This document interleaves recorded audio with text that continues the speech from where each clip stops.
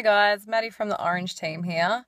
Just finished week 7 and it wasn't exactly the easiest week. Ended up being sick for the long weekend, lucky me. I was sick for about 4 days, half my week, and wasn't able to train until Wednesday, so it was a little bit scary coming into weigh-in and hoping that I'd actually lost weight, and I ended up pulling a decent number, surprisingly, so the diet must be going okay.